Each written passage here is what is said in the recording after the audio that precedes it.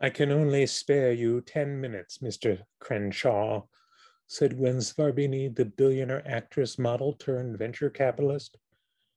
She studied me from her side of an antique desk rumored to have been constructed in Tibet by blind idiot savants using tools derived from yak bones.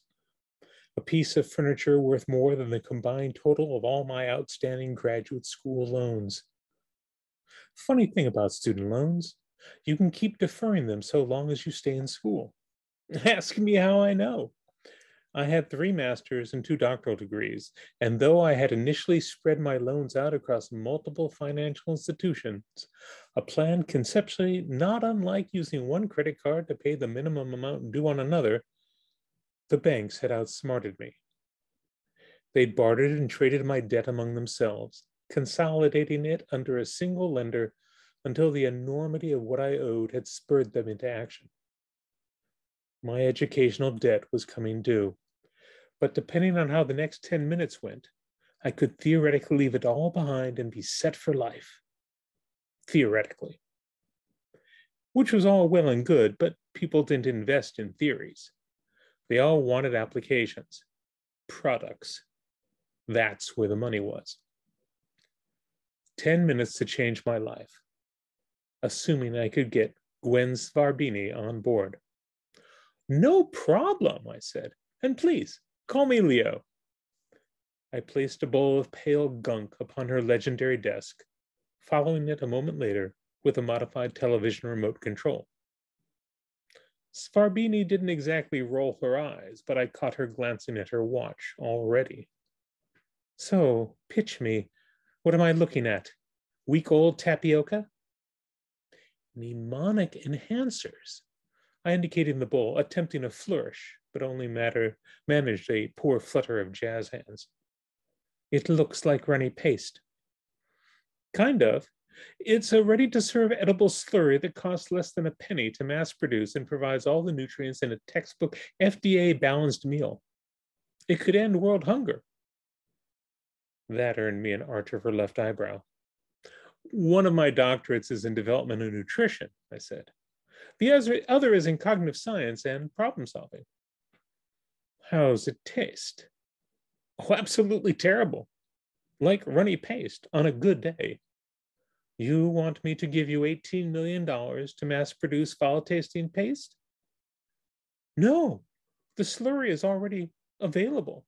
Its utility is completely stalled because the flavor is so horrible and all attempts to mask it failed. That's where my research comes in." "I'm listening, but you're down to 9 minutes, Mr. Crenshaw." "Leo, please." "Okay, some background.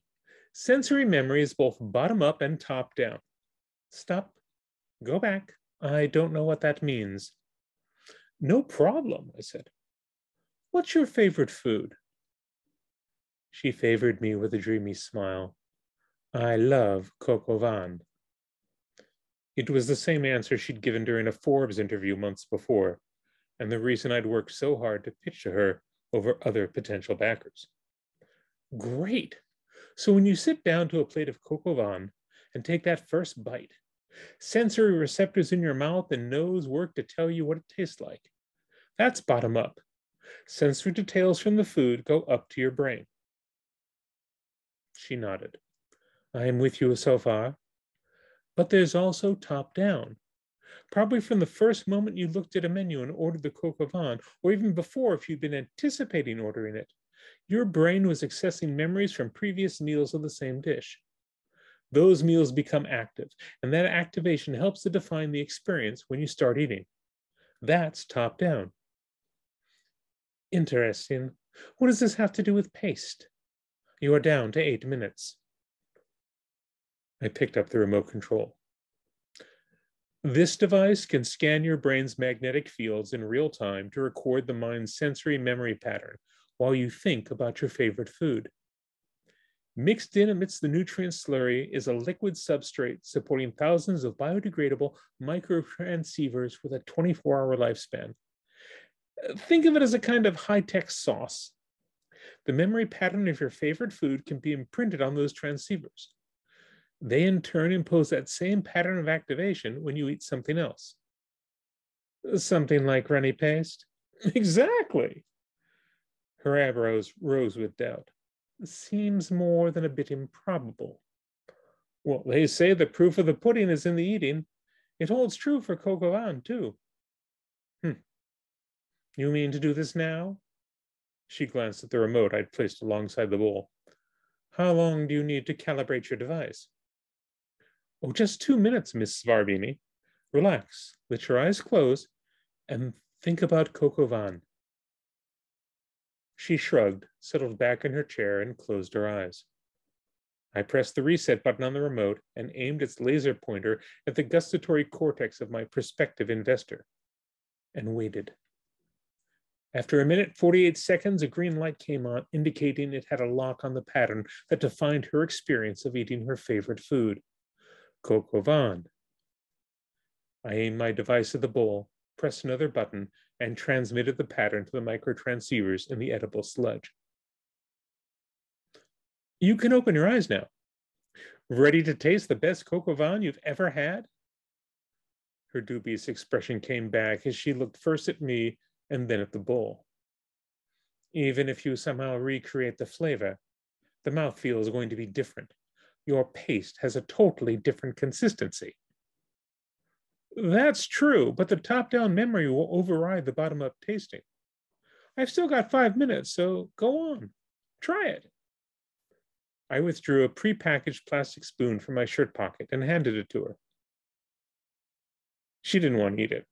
I could see it in her eyes. Maybe it was only my reminding her that I still had several minutes left that got her to unwrap the spoon, scoop up some goop, and bring it to her lips. But that was all I needed. Good Lord, this is incredible. As good as Chef Antoine's. And you can do this with anything? Well, beef Wellington? Masala dosas? Veal Oscar? Actually, no. What do you mean? Why not? There's something about the wiring of the human brain. Only certain dishes produce sufficiently vivid memory patterns. I can't manage any of the ones you name, but it's not really a problem. That leaves plenty. Coq au vin, dorowet, chicken korma, and many others. I don't understand. Why those? I shrugged. They all taste like chicken.